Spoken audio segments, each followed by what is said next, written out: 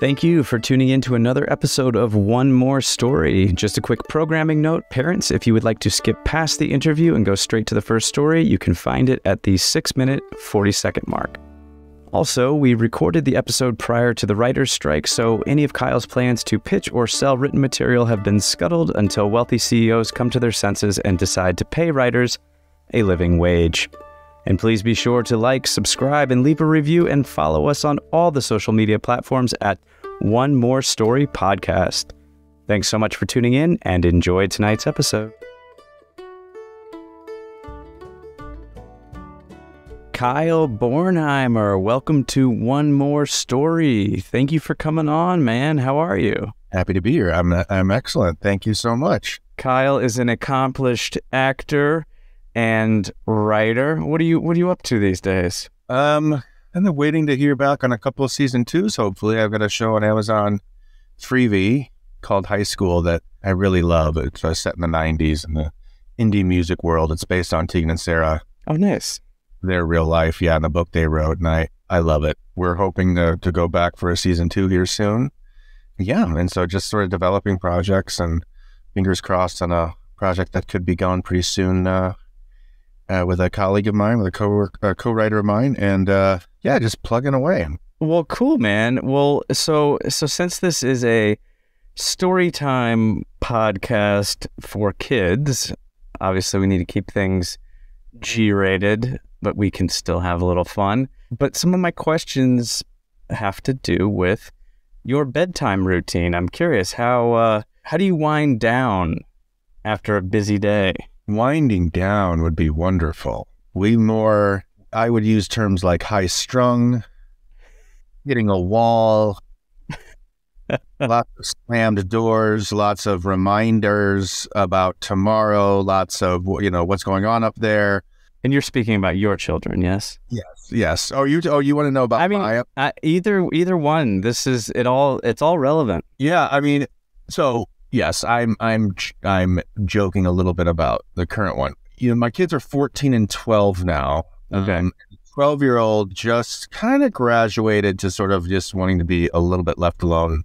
Doesn't need the tuck in as much, but until very recently, we had pretty solid tuck in game at the house, a pretty solid winding down game. I loved reading to them. My wife and I both love reading to them, and they've kind of expected us for the last half hour of the night to be in their room, either reading. I know about 4 guitar chords, so I can, I serenade them sometimes, and they had no idea that I really didn't know what I was doing. They thought Dad could actually play a guitar, and I was just, basically playing, knocking on heaven's door in different variations, and they know, they're none the wiser. Sometimes I read Moby Dick to them at night. So everything from normal standard Dr. Seuss fare to then I got on a kick of reading full novels, ones that I wanted to read and knew that I would never get around to it and never find the time. So I figured I got this half hour here at 9 o'clock, 8:30 to do. So, and that went, I don't know if you've ever read Moby Dick, but 90% of that novel is just him talking about whaling. But yeah, I'm lamenting it I'm sad to see it go a little bit right now as they get older, but I think I might be able to revive the reading thing for them, because they still, they're like any other kids. They don't love to go to bed necessarily. So if I can give an excuse to go in there, talk with them, or we do games sometimes. We'll do drafts. My son loves to do crazy drafts, like a draft for favorite candy bars or favorite sodas. So that'll sometimes put them to bed. Yeah. And when I was a kid, my greatest memory, I grew up in Indiana, and my brother and I slept on bunk beds, and my dad would read. I don't know if he read every night, but I have very, very vivid memories of him laying on the ground and reading to us. And he had my dad was actually was an anchorman for about 5 years. That's what he went to school for, was journalism. Yeah. So he had a very classic mid 20th century announcer's voice. And so he had a very booming voice and a great vocabulary, and was a great reader. And so I just have very vivid memories. And there was one set of books, and I've looked for it since, and I don't know if you've ever heard of these, but they're very old. They were old when he was reading them, so their sensibilities, I'm sure, are very dated. But I'm nostalgic for them, and they were called Uncle Arthur books. Oh, yeah. During COVID, when I was sort of eBaying everything and trying to find a bunch of nostalgia things, I did find a set of Uncle Arthur books. But they'd have little morality tales wrapped in the story about kids and stuff. That's a memory I have of bedtime when I was a kid. My dad played a little guitar kind of like yourself. But he would sing to me The House of the Rising Sun. And that's one of the ones you learn when you don't know the guitar. Well, and then later in life, I found out what that song was about. Is it about brothels or like? It is. It is about a house of ill repute. That was the original title. Yeah. But it's a haunting tune. It really, it kind of gave me nightmares. I gotta say. I think it's a wonderful song, but it is haunting. No, it's not a kid's song, and it's there's like I said, there's about 5 songs I can go to, all with about the same chords, and that's always the one that comes up when you Google easy guitar, easy songs to play, and that comes up. And so that's why there's a bunch of dads, including myself, that have been haunting generations of kids for years, because that's the only one. And Knock on Heaven's Door I play, which is also a very depressing song. You got to wind things down. You're not going to be singing Party in the USA for bedtime. So with that in mind, should we get into our session? Are we ready for the first word? All right. Do you want me to start? Sure. All right, I'll start. Peanut butter. The word for our story duel is peanut butter.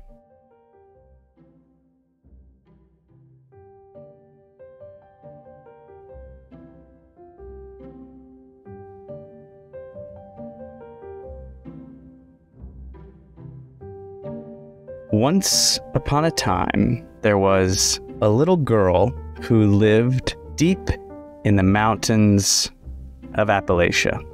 And her family, they didn't really have a lot of money, so she was often very hungry.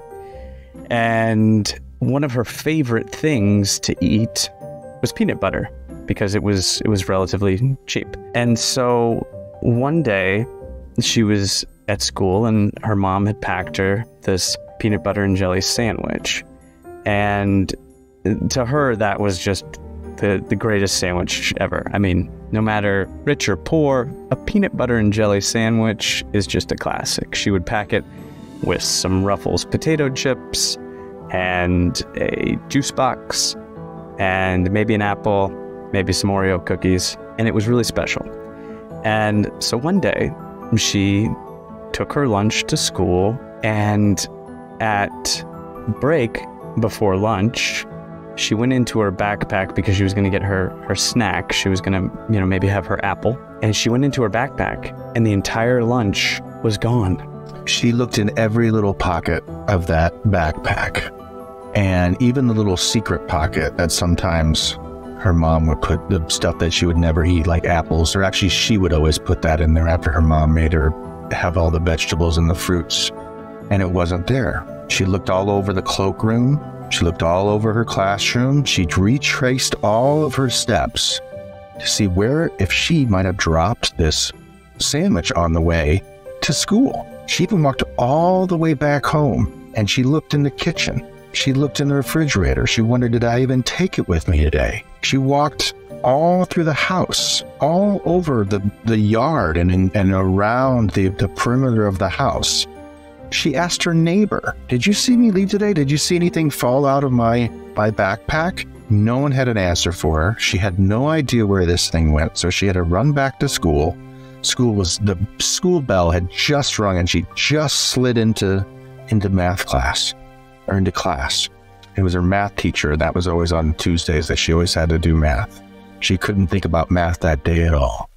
She couldn't think about English the next class. She couldn't think about social studies the next class. All she could think about was what was going to happen at 12 o'clock when she was so excited to eat this peanut butter and jelly sandwich, and it wasn't there for her. So finally, tick, tick, tick, the clock is at 11:59, and all of a sudden it turns 12, and it's lunchtime. And it was about the saddest that she's ever been. A, she wasn't going to have a meal at all.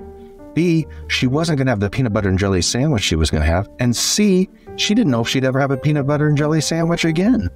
She didn't know if her parents could afford peanut butter again. So then she started thinking about her poor parents, how hard they had worked to get that peanut butter, how hard they'd worked to make the bread, how hard they worked to get jelly. Jelly's not easy to get either. And she went into lunch feeling about as down as any kid could feel. But then As she walked into the cafeteria, she saw something very interesting. In the corner of the cafeteria, there was a very dark corner of the cafeteria. She heard a low growl, and she just thought at first it was her stomach, right? I mean, that would be the natural thought. She's starving. She wants her peanut butter sandwich. But it was a growl, not like one she had heard before. And it didn't necessarily scare her. It more intrigued her. And so she got up and she walked towards the very dark corner of the cafeteria. And there was a little gremlin eating a peanut butter and jelly sandwich. And she thought, she didn't know what to think. I mean, she was a little frightened. This thing was scaly. It had bulgy eyes, but it was kind of cute in a way too, because it was smiling, obviously, because it was really enjoying this peanut butter and jelly sandwich. And she didn't know, like, do I go tell a teacher? You know, I mean, the PE teacher could probably, he was a big guy. He could probably take the gremlin. I mean, the gremlin was small. This was a gremlin, you know, but strong, compact. But it was such a surreal experience. I mean, the last thing you expect to see in the corner of a cafeteria is a gremlin eating your peanut butter and jelly sandwich. So she turned to her friend, Marcia, and asked her, "Have you ever seen this before?" Marcia said, "Not me." But then all of a sudden, from another corner, we heard, "Psst, hey." It was a kid they had never met before. They figured third, maybe fourth grade. He'd seen her around, but didn't really know her name. They looked over, and the kid said, "Peanut butter, huh?" So Marcia and our little girl, who has a name or no name? She should have a name. Holly and Marcia went over to the little girl. Said, "Yeah, how'd you know?" "Peanut butter burglar." "What? Peanut butter burglar got your peanut butter and jelly sandwich. Never seen him before?" "No." "Yeah. He's been haunting these halls for about 5 years. My first run-in was about 2 years ago when I was about your age. Brought a peanut butter and jelly sandwich to school. By the time lunch came, it wasn't in my bag." He said, "Well, what'd you do?" "Well, for a while, I didn't do much about it. Then I talked to some other kids who had the same experience. Well, we just came up with a plan recently. Do you want to be part of our peanut butter recovery club?" Holly and Marcia looked at each other. This is like a cool older kid. And she liked peanut butter. And she had a plan to get a peanut butter and jelly sandwich back, so they said, "Sure, what do we got to do?" She said, "Well, we've already got our spy, and we've already got our equipment person. We need a scout." "A scout?" "Yeah, a scout comes to school a little bit early and checks all the hallways and all the area around the school and sees if they see the gremlin. What if we don't see anything?" "That's okay. You're just the scouts. You report back, we'll give you a couple walkie-talkies, and you tell us what you see." And then we all gather in the front of the school, and our spy, she goes around, and she goes inside once everyone's here. She looks around, sees in the lockers, she looks in the empty classrooms, and she says where this thing is hiding. And then our equipment person comes in. And this is where it gets really interesting, because she's invented a peanut butter burglar detector. These things are awesome. They beep whenever the peanut butter burglar is around. And we'll each get one. We go around hallway to hallway, and when that thing starts beeping, you alert us right away, and we come and get you. Okay? Okay. Want to start tomorrow? Yeah. All right. You guys get here right as school starts, maybe a few minutes before. You check the perimeter. You tell us if you see anything, any signs, because that'll help us go to a specific part in the school. Then we'll all gather. We'll spread out. You'll get your equipment. You'll get your peanut butter burglar detector, and we'll go from there. All right? You all need code names, though. Code names, yeah. You can come up with yourself.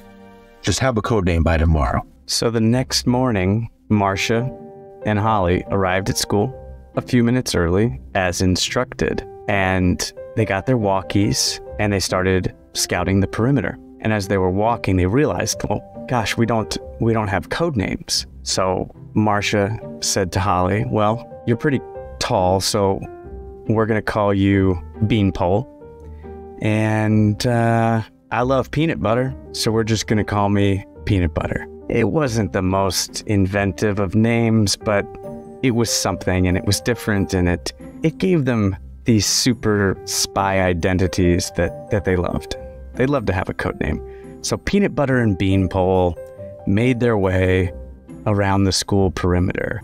And when they got to the gym, they split off. And once they were out of each other's sight, they did a walkie test. Everything was good. They could hear everybody.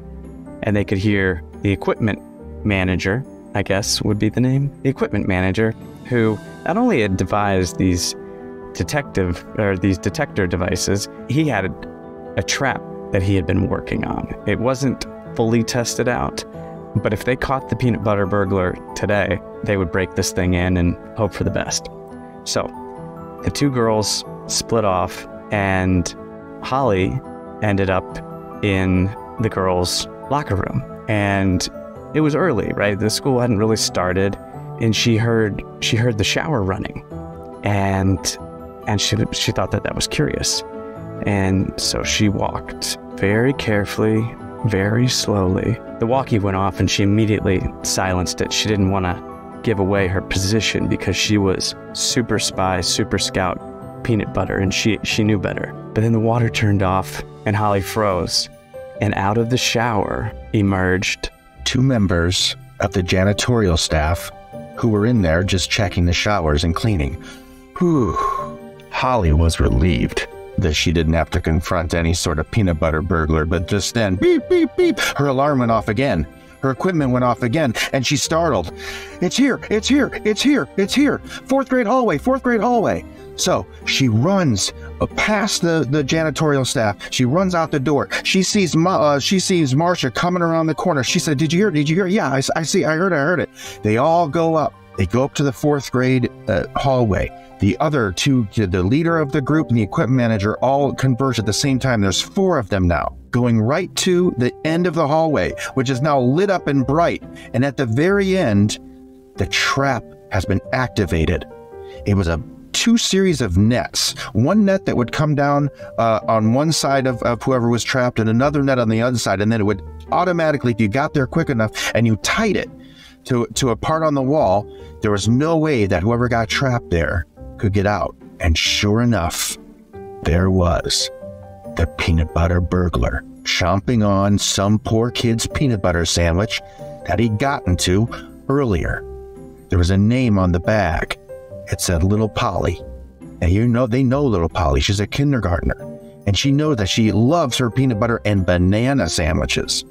They saw a little piece of banana going through. They knew who he took it from. And he'd just taken one bite of it. They said, stop. And he looked over and he was very, very scared. And he just sort of froze. And as they walked, they said, that's not your sandwich. And as they got closer and closer, they saw a little teardrop going from the gremlin's eye. They all looked at each other. They decided they didn't want to be mad at this gremlin, but they did want this gremlin to understand that he can't take other people's sandwiches. So they said, what's wrong? Why are you crying? And he said, I know what I did was wrong. I know that I shouldn't take other people's peanut butter sandwiches, whether it's peanut butter and jelly, peanut butter and bananas, peanut butter and carrots. Carrots? Oh yeah, there's a kid that eats peanut butter and carrots. Really? Oh yeah, I know who he's talking about. It's Josh. He's in third grade. He loves peanut butter and carrots. He actually puts carrots on everything. He has carrots in his milkshakes. Really? People put anything with peanut butters because peanut butter is really the kind of thing you can put with anything. And he said, but you see, when I was an itty-bitty gremlin, I never got to have any treats. I never got to have marshmallows. I never got to have chocolate. I never got to have nougat. I don't even know what nougat is. At which Holly said, I don't think anyone knows what nougat is. They all kind of chuckled a little bit, including the gremlin. It was the first time they'd seen him laugh since they got there. They said, why didn't you ever get to have any treats? He said, because we're gremlins. We never had any money. We don't have any clothes and we don't have any pockets to put any money. So we could never buy peanut butter. We've always had to steal it. And the kids huddled together and they whispered, and then they broke from the huddle as a united front. And they told that little peanut butter burglar gremlin man thing, you know what, peanut butter burglar gremlin man thing, that's not right. And we're sorry that you grew up with no pockets and no clothes and no money, but you can't steal. And so what we're going to do is we're going to keep bringing our peanut butter deliciousness to school every day. But from this day on, we're going to bring an extra sandwich just for you because you're really not so bad. And that's what they did. And he became part of their friend group from then on and went on to high school, and he was in a few weddings, and it was a really nice relationship that lasted through the years, all because they shared their peanut butter sandwiches.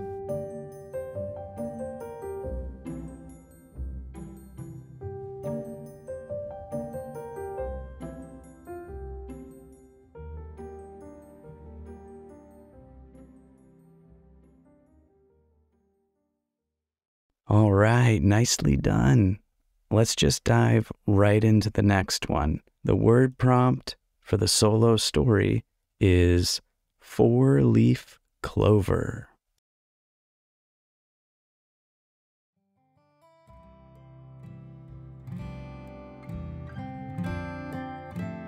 All right. Settle in. You can close your eyes if you want and keep them open if you want. But I want to tell you a story. And this story is centered around a 4-leaf clover. Now, I don't know if you know about 4-leaf clovers. Little leaf that you can find around. I think they're pretty much around the world, but they're really known and associated with the country of Ireland. And one of the, I guess you could say, the myths, the magic, the story about a 4-leaf clover is that it gives you good luck. And this is a story that's a little bit about luck, a little bit about magic, and how a 4-leaf clover really helped a little boy named Carl. So, Carl lived in Ireland. And I've only been to Ireland once, but I can tell you, Ireland is green. Ireland's hills are green. Ireland's trees are green. I think even Ireland's water is green. Like a good green, not like a yucky green, but like a really cool Irish green.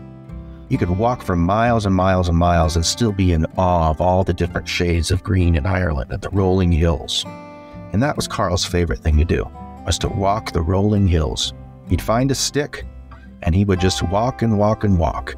He lived on a beautiful farm. They had lots of sheep and lots of other animals, and his favorite thing to do was just to explore the area around it. I don't know if you've ever had a chance to just leave your house in the morning into a big backyard and just explore all day, but that's what Carl got to do. He had a pretty fun childhood. He got to explore the woods around his house. He got to explore the mountains and the hills around his house with his brothers and sisters, with his friends, with his mom and dad. They'd all just have adventures. Anything that his imagination could conjure up, he could do in those big rolling green hills behind his house. Well, one day, he noticed that his mom and dad were at the kitchen table. They were talking, and they were a little bit sadder than usual. And he found out from his brother and sister that his mom and dad both had to find new jobs because the factory in town had shut down. And they were a little bit worried that they weren't going to find a new job. And his brother and sister says, they're going to be fine, but we got to help out around the house a little bit more. I'm going to do a little more of the dishes. I'm going to clean the windows. And Carl said, well, what can I do? How can I help out? They said, you got to find a 4-leaf clover. 4-leaf clover? It's like, yeah, mom and dad are really hard workers. And we're a really good family. And we have a lot of love for each other. And that hard work and that love, that's pretty much going to carry us through. But we need a little bit of luck too. So if you can find a 4-leaf clover, the most special 4-leaf clover that's out there, and you can give it to mom and dad, that's going to put them over the hump. That's going to help them find their new jobs and help them be a little less anxious when they get home. And Carl said, that's my job then. I know these hills better than anyone. I know this forest better than anyone. I will find the perfect 4-leaf clover. So that day he told his mom and dad he was going out to play in the backyard, and he got permission. They said, sure, just be safe. Take one of your brothers or sisters with you. And he said, okay. He picked his sister Alice because she's a really good adventurer too. He said, you want to come go find a perfect 4-leaf clover for mom and dad to help them with their job search?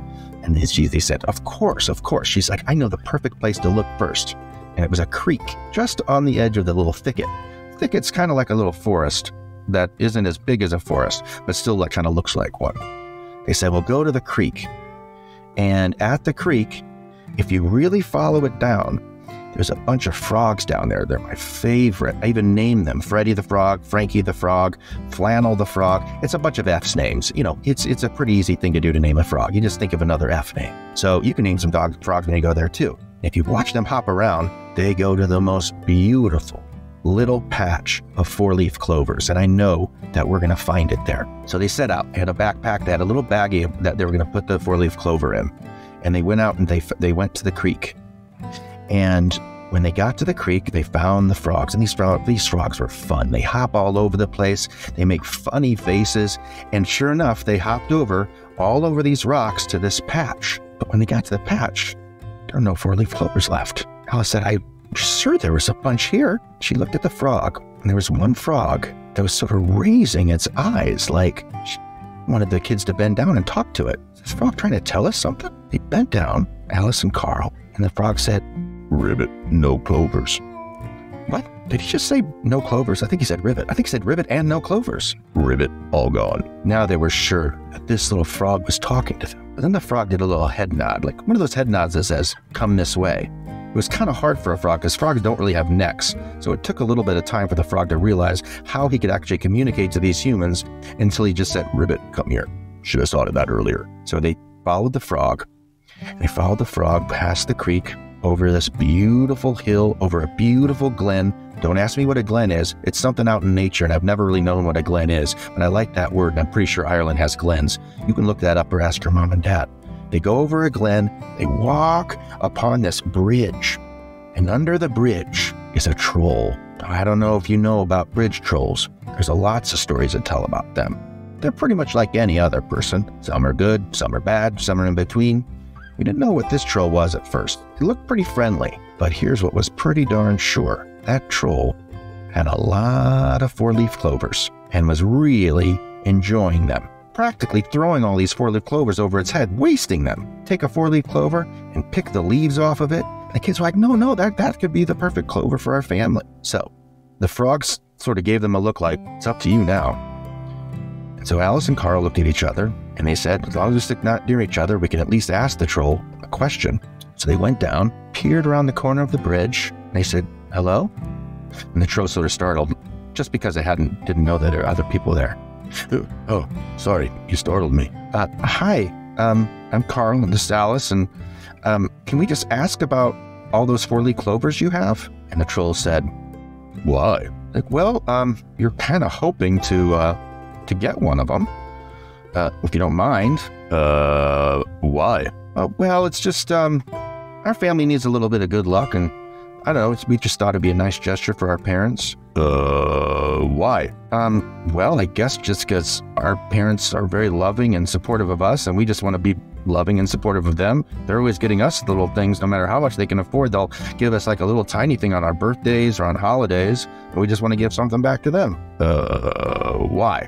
And at this point, Carl and Alice figured that this troll was just going to say why all the time. I mean, they might as well just name this guy Why Troll. They were not getting anywhere with this. So they finally cut through it all and said, listen, please, if you could just give us one of these clovers, we'll be out of your way. And finally, the troll was like, and tossed them a clover. And Carl picked it up and said, thank you. Carl looked at it and he showed Alice. He said, is this special enough? Alice said, I think so. I mean, how special can a clover be? It's really just the gift that matters, right? The thought? Carl said, yeah. And then they turned. Carl had another thought, though. Carl didn't think it was fair for one person, or one troll, or one creature to have all these 4-leaf clovers. He said, excuse me, one more thing. Do you think there's a way you could return some of those to the patch so that the frogs and others can enjoy some of those 4-leaf clovers? And maybe some of the seeds you can plant some more? The troll, of course, said, why? Which he was expecting. So he said, before you say why, I just need to tell you something. 4-leaf clovers are for everybody, and they're much more fun when you share them. If you're down here alone enjoying them without anyone else, I don't know how fun that's going to be for you. But if you return them, not only are you sharing the experience with others, but they're going to really think highly of you. They're going to think you're a pretty good guy for returning those 4-leaf clovers. So it's sort of a win-win. The troll thought about it, and the troll said, fine, but I'm not really allowed to take any requests unless you answer a riddle. It's a whole thing with trolls. Goes back millennial.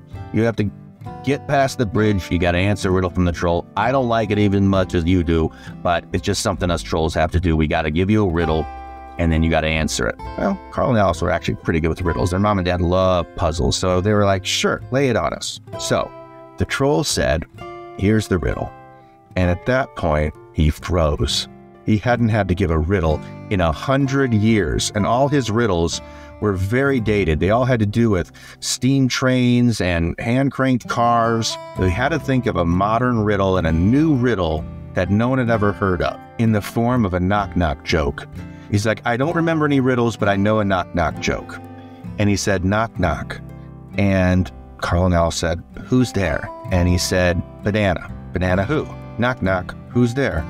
Banana. Banana who? Knock, knock. Who's there? Banana. Banana who? And this is when Carl and Alice knew that the troll had tricked them. This is the only knock-knock joke that goes on forever. And as most of you probably know, the only way out of this knock-knock joke is to say orange. Orange, you're glad I didn't say banana. And it didn't seem like this troll was going to say orange anytime soon.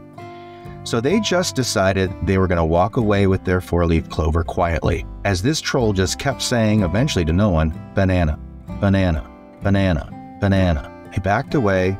You could even hear the troll in the background going, banana, banana, banana, way as they passed that glen. Remember that glen I talked about that I have no idea what it is? They passed that glen.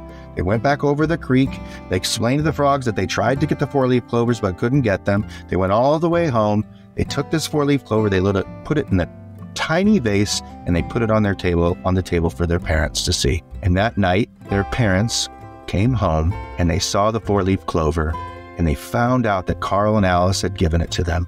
And they found out that their other children had cleaned the house and made the beds and did all this sweet stuff for them.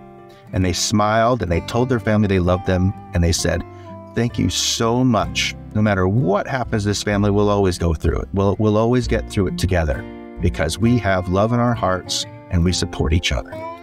And so they all went to bed that night. And in the distance, as he was going to bed, Carl could still hear that troll saying, banana, banana. He felt bad for the troll. So he thought real hard, and he said he wanted to do one last gesture for the day. He just thought real hard to the universe, and he said, I really, really, really wish that troll realized that if he shared those 4-leaf clovers, he'd be so much happier. And so he sent that thought out into the night, and it carried on the wind, and then jumped on the back of a bird, and it even jumped on the wing of a bat. And then it fell off the bat's wing, and that thought hit another gust of wind, and then a leaf that was falling from a tree, and that thought landed right on the head of the troll. As he was saying banana, banana, but he touched the leaf and he had a thought. He stopped saying banana and he gathered up all his 4-leaf clovers, he put them in a satchel, and he walked from underneath the bridge, over the field, over the glen that I don't know really what a glen is, through the forest, to the creek, and he took all the 4-leaf clovers out and he put them onto that patch again where all the frogs play. And he took some of the seeds and he planted the seeds. And he knew that once the sun came up, and once there was a little bit of rain, there'd be even more 4-leaf clovers. And he looked at the work he did, and he smiled. And he looked at all the frogs who were asleep, and he smiled at them too. And then he walked back to his bridge with a big smile on his face. The end.